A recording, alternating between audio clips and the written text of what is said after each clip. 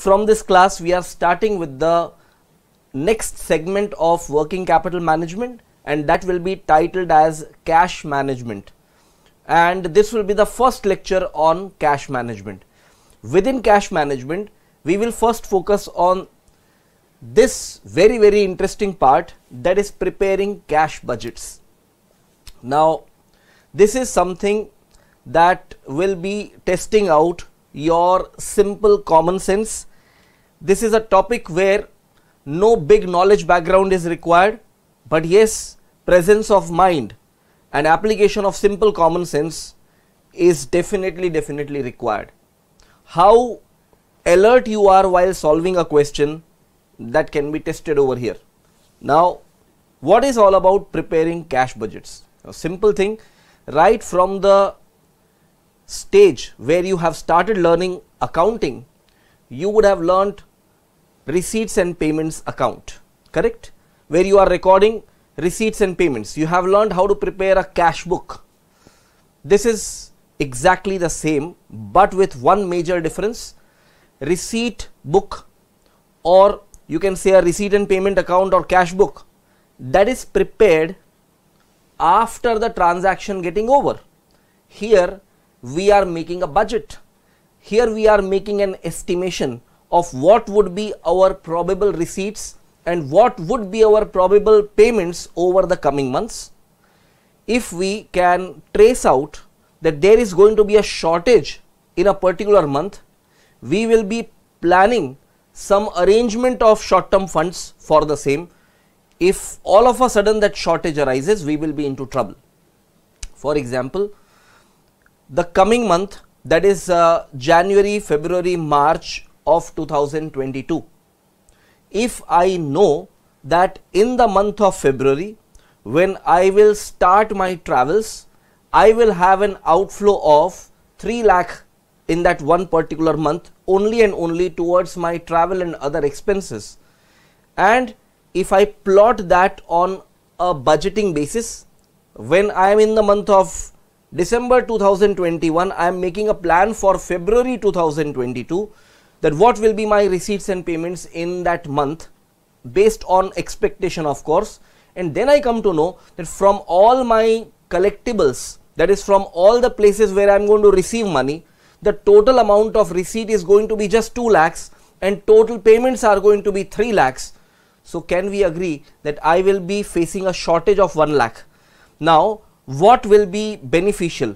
Suddenly in the month of February, I should know that I have shortage of 1 lakh, or 2 months prior, I am already knowing as per my plan that I may have a shortage of 1 lakh rupees in the month of February, and I pre-plan the short-term arrangement of funds right from the beginning. So what I'll do is, I will approach a money lender and I'll ask that money lender that, dear sir, during February, I will need rupees 1 lakh as a cash advance, and what I will do is, by month of March, I will pay it back to you. In 1 month's time, I'll give it back to you, because I know when it comes to the March month, I'll be having enough collection and there'll be not significant amount of payments. So March month, I can repay my short-term debt. So I will have a pre-planned short-term debt to be raised in the February month and will be repaid in the month of March. Now, why should I be quick in repayment of my short-term debts? Short-term debts are generally arranged at a higher interest rate, and therefore, if you are not prompt in repaying your short-term debt, unnecessarily that interest burden will be there upon you. Likewise, can you understand that there may be certain months ahead where I have too much of receipt and very little amount of payments, and unnecessarily I will be having big amount of cash balance lying in my bank's current account. Now, bank's current account does not yield any interest, correct? Bank's current account will not yield any interest. So what I should do, if I know that I have a cash surplus in a particular month, I should invest that money for short term. Now, when you have to do this short term borrowings and short term investment for managing your cash imbalances, question will generally convey to you that this is the minimum amount of cash balance that you must maintain in your bank account, and this is the maximum amount of cash balance you should maintain in your bank account. So what if the cash balance is supposed to go below the minimum balance? you need to make arrangements by short-term borrowings.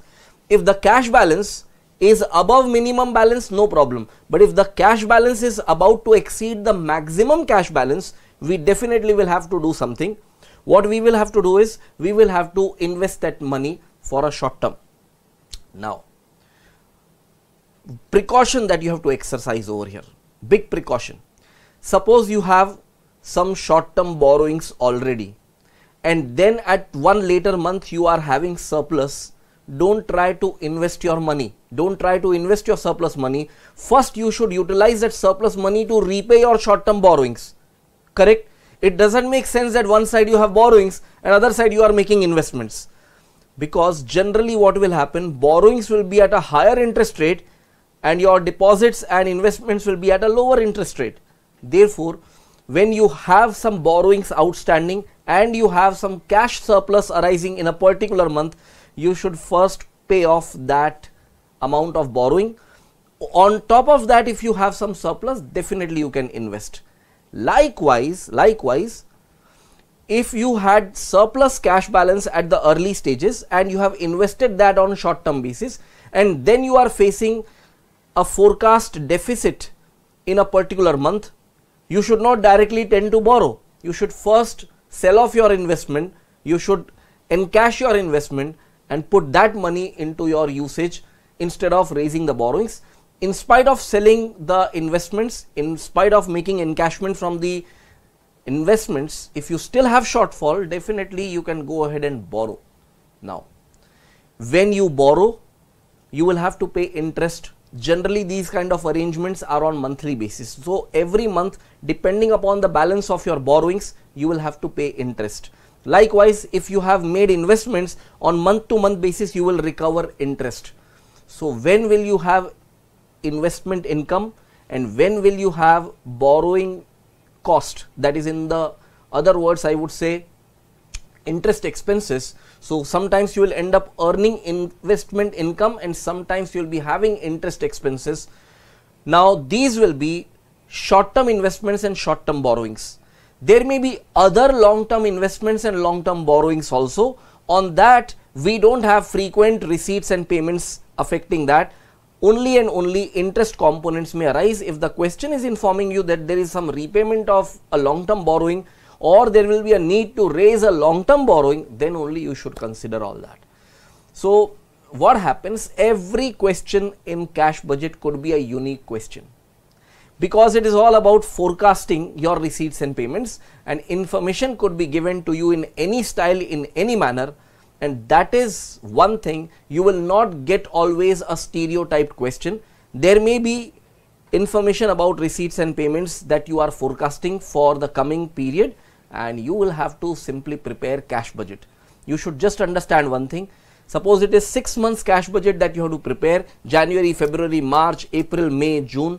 You should always get started with the month of January necessarily, because closing balance of January will become opening balance of February. So, you have to deal with month on month basis when it is a cash budget being prepared.